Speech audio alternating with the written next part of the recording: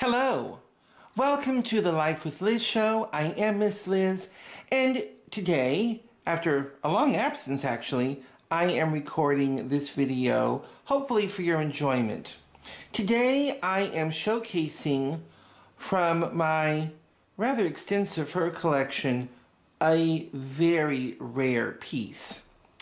You are now looking at the $125,000 Kojah Mink. Never heard of it, you say? Well, that's probably because a Kojah Mink has not appeared new in a fur salon for close to 50 years. The Kojah Mink was a phenomenon that was conjured up by the elite mink breeders in the late 1960s. A Kojah Mink was actually a mink that was native to Canada. It was 3 times the size of an American mink, and it had long hair. Well, someone along the way decided that this mink resembled Russian Sable, upon which the Russian government has a monopoly, enough that American mink breeders could take this unusual variant and come up with American Sable. Well, it didn't exactly work.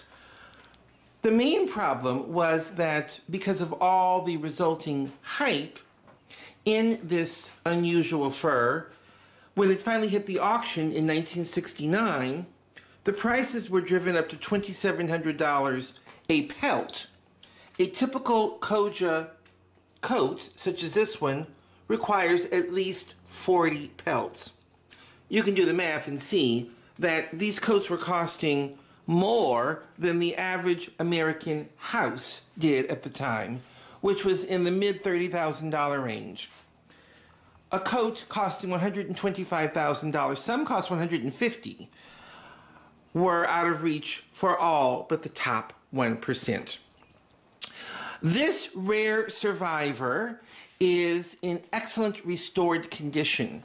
It was originally, I'm doing a close-up now so you can see, hopefully, the long hair of the mink and what made this coat, to some, so close to Russian Sable. Now, I have Russian Sable along with mini mink, and I can tell you, although this coat is extremely soft, I'm holding up a sleeve, it does not at all, to me, in my opinion, come close to Russian Sable in terms of its softness.